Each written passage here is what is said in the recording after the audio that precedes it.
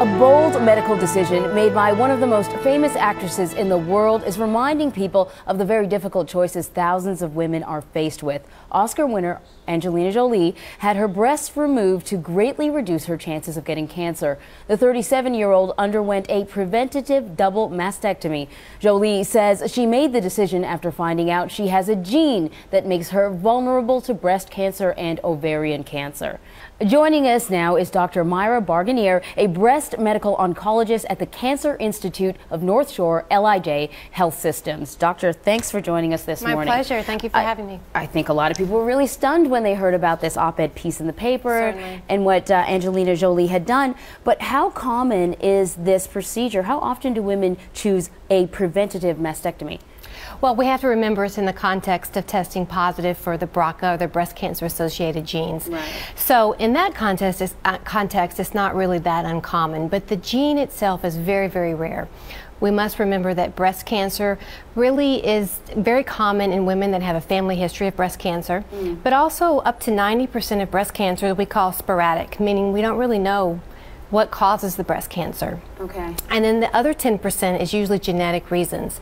Of that 10%, only half is caused by the Bracha gene. Okay. So BRCA, or breast cancer associated genes 1 and 2. So it's not very common, but when diagnosed, it's very, very serious, and women are at significant risk of developing breast and or ovarian cancer. So let's talk about these BRCA genes, BRCA1 and BRCA2. What do we know about them? What do they do? So these are genes. They're actually tumor suppressor genes, and we all have them. And they're actually good genes, if you will, because they maintain our genomic or our DNA stability. So they're good genes.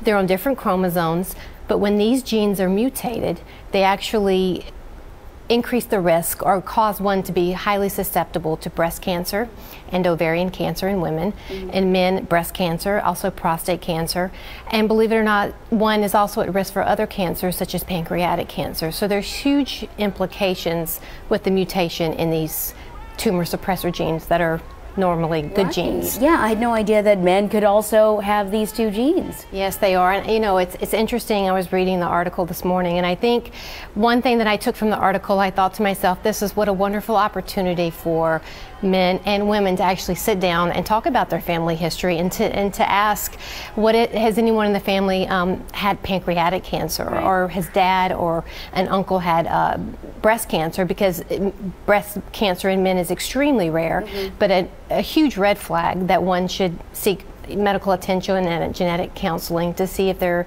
is a possibility for testing. Right. Now, you know, with this story, men and women, I guess, are going to be running to their doctors to find out, do they have this gene? If you find out that you do have the gene, is that it? I mean, is it? Let's start talking about what sort of surgery we can undergo to prevent this? More or less, yes. Before we get to that step, though, there are clear indications. There's national guidelines, so not everyone should run to the doctor and say, sign me up for the test. Okay. Because again, we have to keep this in context, and really, to have the gene, to have the mutated gene is really the exception. It's not the rule. Okay. So there's check marks, if you will, or there's a certain indication that a physician or a genetic counselor will go over with a man or a woman to see if they're at risk. Now, if they are at risk, then they're tested. So are we talking usually a family history? That's one of the big indicators? Family history is one of the biggest indications, yes. Or you yourself could have a history of breast cancer and have first-degree relatives. First-degree relatives is your siblings or your mother, father. A strong family history like that is also. So if you go down the checklist, check, you get the test, you have this gene, and you're a woman, double mastectomy, is that your only option? It's not your only option. It's definitely the most preventive option.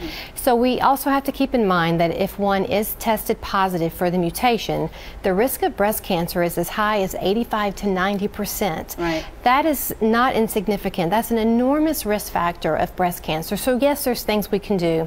The most extreme thing that one can do is have a bilateral mastectomy, removing both breasts, and that's usually coupled with immediate reconstruction, rebuilding of the breast. So the rule of thumb, be vigilant, not just if you have a family history, but everyone should be vigilant about this sort of thing. Right. You don't want to mess with cancer, right? Right. Dr. Myra Barginear, thank you very much for coming in today. Thank you, my pleasure.